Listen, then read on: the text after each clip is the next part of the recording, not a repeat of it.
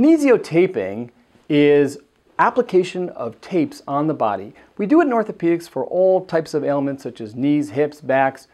I had a chance to talk to Andrea Wolkenberg, who is a specialist in kinesio taping, about how she applies this for treatment of cervical herniated disc disease.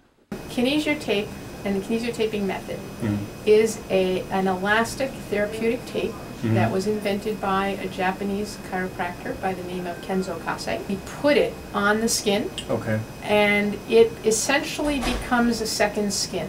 We put it on at different tensions, in different directions, with different cuts, depending on what we want to achieve. And the tape, when it is adhered to the skin, it recoils and it repositions the skin. And so it has a lymphatic component to it, because as it lifts the skin, it creates these wrinkles in it.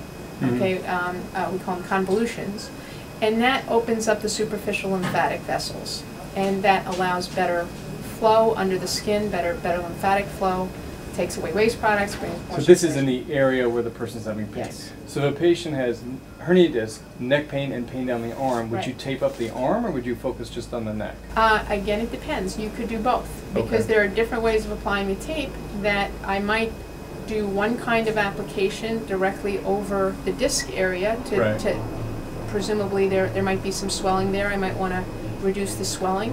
I might want to release the fascia that's directly in that area. And I might want to also, if they're having, burning, shooting pain down their arm, I might also want to tape along that nerve root to unload the nerve root to give them relief. There are a lot of different ways to tape. Does it work? It works better than anything.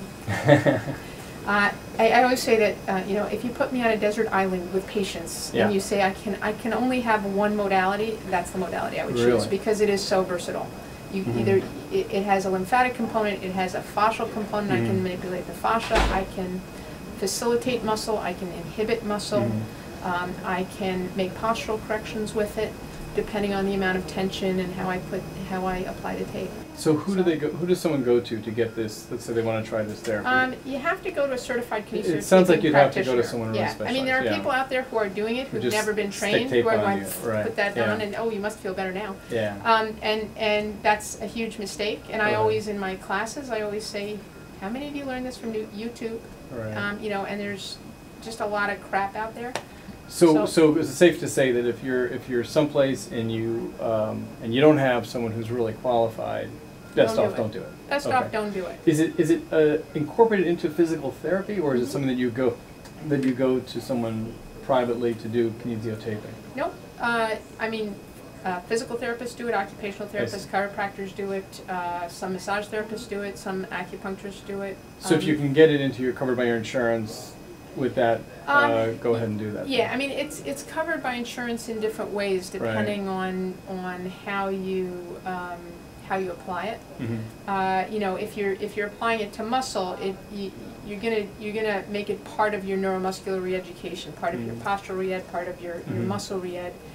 So it's not going to be covered separately under that. It's just you're using that as a modality towards that goal. So you're going to use those minutes that you use. I see. So like that. So essentially, while they're at a physical therapist, receiving all these different types of little treatments, massage, E-stem, ultrasound, kinesio taping is bundled into that. And so a patient could go there and speak to a therapist about kinesio taping, and hopefully they'll include that in their physical therapy program. If that's something that they do, they probably will do it regardless of whether the patient asks for it, because people who learn it use it.